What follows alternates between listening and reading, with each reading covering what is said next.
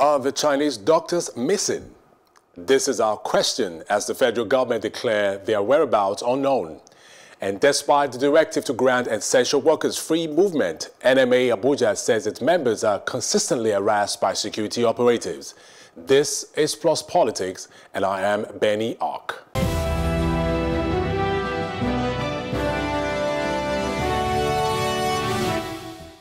In a surprising turn of events, the federal government has said it does not know the whereabouts of the Chinese doctors and technicians who came into the country to assist Nigeria in fighting the COVID-19 pandemic on the invitation of the government. But their arrival, criticisms of the invitation were expressed by several parties. However, the federal government has dispelled such fears of their presence in the country, stressing that they were in the country to help. The members of the House of Representatives had also resolved to investigate the legality of Chinese nationals living in Nigeria for possible repatriation back to their country after reports had made rounds that Nigerians and other African nationals were experiencing racist attacks. Joining us to discuss this is Dr. Abraham Harrison, the Secretary General of International Human Rights Commission, West African Region, via phone, and Dr. Wallace, President of African Development Goals Initiative, also via phone. Thank you, gentlemen, for joining us tonight on the show. Okay. Good evening, Dr. Abraham. How are you doing this evening? I'm okay, Benny. Thank you. Thank you for joining us. And Dr. Wallace, are you there? Thank you for joining us also. Yes, I am. Yes, I am. Yes, I am. Great. Let's kick the show on this note. Now, the Minister of Health, Osage Haniwe, yesterday requested reporters not to bother his ministry over the whereabouts of Chinese medical experts who came into Nigeria to support the fight against COVID-19. I need your take on the minister's statement. Gentlemen, let me go with you and Dr. Wallace. I'll go with you first. Yeah, well, obviously, there is something very fishy there, and it seems to me a bit of ducking the issue. And the reason why the issue is being ducked could either be that he has fear, he either is a coward, or there's something being hidden, because you cannot say that at first these Chinese are coming and they're doctors, when obviously now they're not, and they're coming to help with coronavirus and to exchange what they know. And then they must come when the Nigerian Medical Association said, no, they must not come. We have enough experts here. They said they are coming, and we insist that they are coming.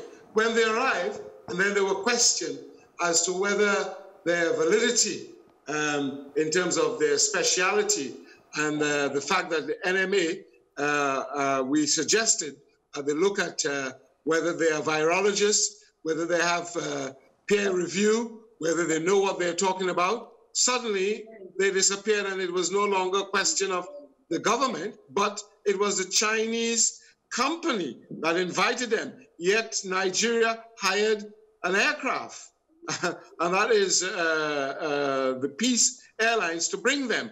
And they were all smiling and waving, these very young people who do not look like doctors, more like technicians or the People's Liberation Army spies, as far as I'm concerned. And then they've suddenly disappeared. So where are they? The security services need to flush them out and expose them, find out who they are, what are they here for, and where are they hiding? Well, Dr. Williams, the federal government did say through the Ministry of Health why they came into the country to help in the fight against COVID-19 and to offer their expertise. Now, Dr. Abraham, you want to react to this. How do you feel? How do you react to the statement credited to the Minister of Health, Dr. Osage Haniwe, about the whereabouts of this Chinese medical experts who came into the country? Okay, Benny. My first take is that for every foreigner that enters any land, it is the responsibility of the government to have their whereabouts. So I want to disagree with what the Minister of Health said, that we don't know the whereabouts of the Chinese health doctors.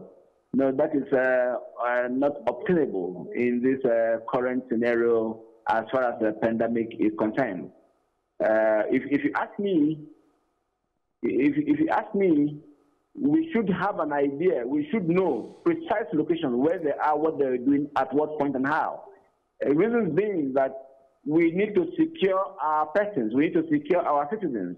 These are foreigners. Remember that we have been quarantining even Nigerian who's come from abroad within this pandemic period. So we do not have any excuse. We owe our nation the truth about the whereabouts of any foreigner within our land, whether he is Chinese or not. So I would expect the Minister for Health to come back to us on a more positive note to really tell Nigerians exactly where these Chinese personnel are, especially with the fact that the pandemic started in Wuhan, which is a Chinese territory. So and we're talking about human rights. We're talking about the safety of our citizens. We're isolating. We're quarantining. We're social distancing. And then we have foreigners in our midst, and then we want to say we don't know where they are, but we knew when they came in. No, I think it's wrong. If you ask me, I think it's wrong. All right. Dr. Williams, now, Mr. Henry, the Minister of Health, did say the medical personnel are not guests of the federal government, but the ECC Chinese firm, a construction company. But this wasn't the first impression the federal government gave upon their arrival into the country and why they were coming in the first instance. Now, what do we make of this? Absolutely. So now you see that there is some kind of sinister move between probably the government, CCEC, and these Chinese. What are they doing here? And this is where the security services have got to brace up. Go and find them, where they are, and what are they about? Where are they in the country? No foreigner should be able to come in during this type of time, and we don't know where they are and what they're up to. Are they inside CCC headquarters? Then invite them. Invite them out. Let's see who they are, and let's vet every single individual one of them, because I can bet that they are not medical doctors, because they will not submit themselves to be screened by our medical association here. Dr. Abraham, if you can recall, the 15-member team of Chinese medical personnel arrived in the country on exactly April 8, and the federal government, through the Minister of Health, did say they were here to share their experiences in fighting the COVID-19. What could have informed the change of this affirmation by the same Minister of Health, Dr. Sage Hanire, in asking reporters and journalists not to ask him about the whereabouts of this Chinese team, this medical Chinese team? Well, I will start by saying that for every position of leadership we attain anywhere, we are responsible to the citizens of that country. Whether you are an executive or you belong to the House of Representatives, National Assembly, or the Senate. I think that's the first thing that we need to know. There's a lot of difference between two words that we use together called political leadership. You can be a politician and not be a leader, and you can be a leader and not be in the terrain of politics. But for you to be a political leader, you need a lot of experience, you need a lot of education, you need to understand what the deliverables are. And now, if you ask me, there's a lot of cries across the world against the Chinese. It does not mean that the Chinese do not have their good part. But it means that for us as a country, we need to look at whatever it is we're gaining from the Chinese, vis-a-vis the goodness, the health implications, the goodness of our citizens. And that is where we need to be able to draw a mark and to say that whatever is coming from the Chinese is not going to be healthy for our citizens.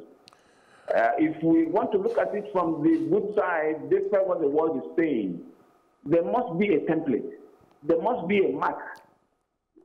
The basic thing is that we need our country to advance technologically, advance economically, advance even in human rights issues. So we should be able to keep diplomacy in one side and tell ourselves the truth.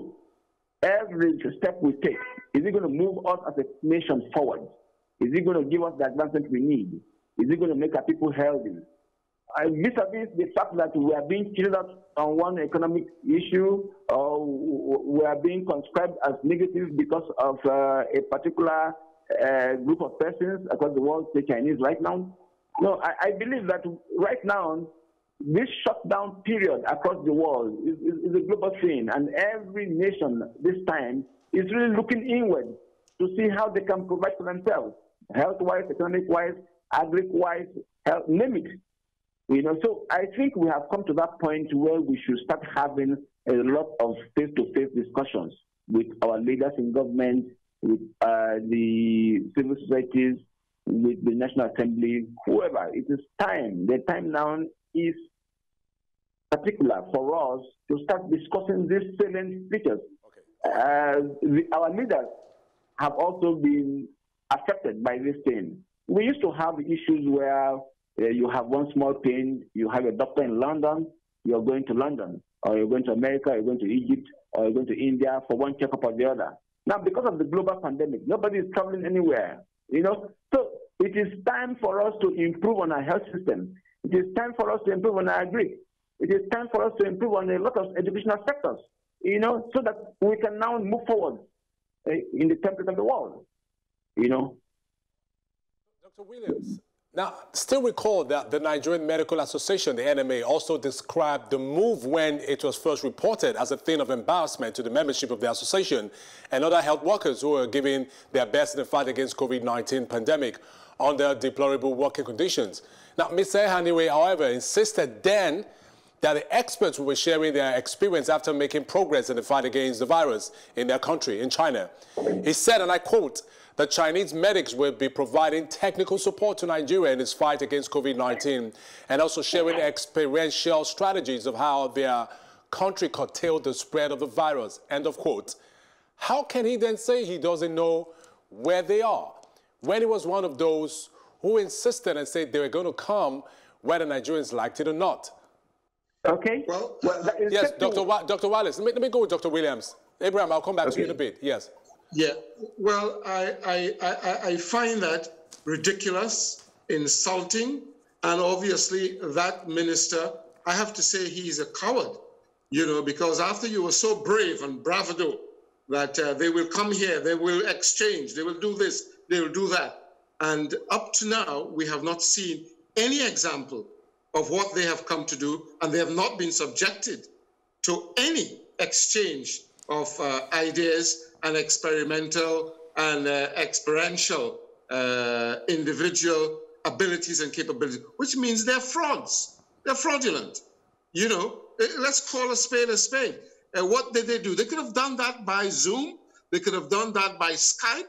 There was no need to come here to raise a dust among our Nigerian Medical Association, who have over 6,000 members and who can do the job. We have virologists. That's the point we made weeks ago. And I dare say that is perhaps this program and what we challenged, that these people were not here for what they said they came for.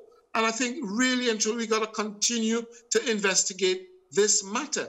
It is too dangerous for a country and for protecting the lives of Nigerians and Africans in general from these Chinese. Dr. Abraham, you want to react to this quickly? Yeah, I agree completely with Dr. Wallace. Yeah, it's uncalled for. With the pandemic that started in the Chinese territory, we didn't have any reason bringing in Chinese personnel here to help us with what? I agree with him that we could have had an online activity where they could tell us, okay, you go left, you go right, you mix this, you mix that. We have expert personnel. We have Nigerians who are so experienced in the medical field. That's the reason why the enemy started by reacting negatively to the fact that the Chinese people are coming in here. Well, we have adequate personnel. We have experienced personnel. We have professionals. Whatever the indices are, I think it's something we could contain. You can see from what happened in Madagascar. You can see also what happened in Senegal. We can emulate a lot of these things. We actually are more experienced. Technically, we have more financial progress than Madagascar and Senegal to be able to sit across a table and discuss a little bit of what it entails and do small research on these things and come up with our own cure. We didn't need bringing in Chinese into this place. And going by their antecedents also, I think right now we should be walking away from them. We don't speak the same language. Dr. Abraham. Yes, please. Please help me. I believe when I say what I'm about to say, I also represent the minds of millions of Nigerians who are wondering, because what they came for was pretty much known and stated clearly, unequivocally clear. Now, going by what the Minister of Health recently said yesterday, does this now mean that the federal government does not know what they are really doing here and what is their true mission? Because many Nigerians really want to know about the whereabouts of the Chinese, what they came for as stated initially, and their whereabouts right now. Well, if you ask me, I would say three things. One, there's something called personal opinion. There's something called public opinion. And there's also another one called generally accepted opinion. Personally, I think that was the minister's personal opinion. Because if he's representing this nation in the executive arm of the government, representing the government, then he cannot come on air and tell us that we don't know the whereabouts of Chinese that we knew when they came in. We said we were going to quarantine them for 14 days. So did they just escape into thin air? No, it's not possible. It's not acceptable. Dr. Wallace, now the question now comes, were they not vetted by both our security agencies and Nigerian Medical Association? Given the uproar, the Nigerian Medical Association were very spotlight with their views about the Chinese coming. So, I mean, they were meant to have been vetted by both our security agencies and the NMA Association. Was this not done from the onset? Oh, it was not, because if it was, the NMA would be able to say, these are the 15 experts. This is their areas of specialization. We know about them because we have checked their peer reviews, whether they have done similar work with British, American, and other specialists, even Nigerians, because Nigerians can run rings around some of these so-called Chinese experts, because we deal with viruses all the time. Did we not push back Ebola to the sacrifice of 1 or 2 doctors in this country? We have the expertise. So therefore, what they have come for, and the 15 of them, they have not been vetted by the NMA, so we can't tell who they are, what is their areas of specialization, and the security services should be able to find out what are they absolutely doing here. Flush them out, expose them. My suspicion, it could be the People's Liberation Army have them here on an agenda and insisted that they were coming for something else. They may have duped the government, for all you know. They may have duped the government and they're saying, we're coming here to assist on COVID, and then they have come here for another reason. And it's all been hatched inside the CCEEC, or whatever they call that company. Could it be 5G? Could it be another type of virus that they're going to let loose on the population? Are they gone and have they been mingling among our population in Abuja and elsewhere, because wherever they have a project, they could have gone to in any village? I am very fearful of what these people are up to, and so should every Nigerian, and so should every African. These people are duplicitous, and they are very dangerous. They are here in Africa with big debts for our resources. And, you know, their Marshall Plan is being carried out. And we are just, you know, very stupid and willing buyers of their nonsense. It's time we stand up and tell these people where to get lost. Get rid of them. They have no right to be here. Okay. Get rid of them. All right. Dr. Abraham Harrison, now you are the Secretary General of the International Human Rights Commission, West African region. And so much about human rights violation is on your desk. Now, recall also that members of the House of Representatives at resumption of plenary on the 28th of March, April to be precise, had resolved to investigate the legality of Chinese nationals living in Nigeria for possible repatriation back to their country. Now, this was followed due to the poor treatment of Nigerians in China, especially those who were living in Guangzhou City in Asian country. Investigations are currently ongoing. But what's your recommendation as one who is in charge of the International Human Rights Commission right here in West Africa, and your findings, your discoveries so far? Well, okay, if you ask me, let me start from this point that I give kudos to the National Assembly, who have asked the executive arm of government to look into the background of Chinese personnel in the country to ascertain the authenticity of the documentations and the expired, locate them back to the place and all of that. It means that they're actually thinking the minds of Nigerians. You know, but findings show that the Chinese did not just come in here today, like a couple of days before the pandemic. They've been here for a while. The Chinese government has assisted the Nigerian government and all of other governments across West Africa and Africa in a lot of areas, giving us one aid or the other. But you see, the truth is, the way the world is going now, the global pandemic is making a lot of governments to have a rethink on the association they have with the Chinese government, China as a whole, and all the other associated Chinese countries and all of them around. The truth is, the Chinese have done well for themselves over a while. And I see it as a challenge to Africa as a whole to also challenge ourselves in a lot of areas that the Chinese have been able to do well for themselves. There are very few items in the market, technologically wise, that is not manufactured in China, including vehicles. Now, what are we still doing? Not being like Nigeria, not being able to produce toothpick pencils, surplus of irons and computers and air conditions and stuff like that. So, as far as I'm concerned, I believe that we should test ourselves. We have opened our borders for a long while, and that's why we have a high rate of human rights violation by a lot of these Western nations, especially the Chinese. You know, somebody should not come in here and dangle a carrot to us and then took over our society, took over our village, took over our communities, become crowned as a king. No, it doesn't happen. All right, Dr. Abraham. Just hold your thoughts there. You're still with us in the next segment. I need to wrap up with Dr. Williams Wallace. Dr. Williams, now investigations are still ongoing, going by what the House of Rep intends to do, possible repatriation of Chinese who reside here in Nigeria. Now, by way of recommendation, what are your thoughts, Dr. Williams? Yeah, okay. The recommendation is flush them out, get rid of them, and those who have any legal rights here, monitor the absolute work that they have to do and the time period for going back. Use the Ghana model and get Chinese who are here to partner with Nigerians, transfer their technology and ship them back out.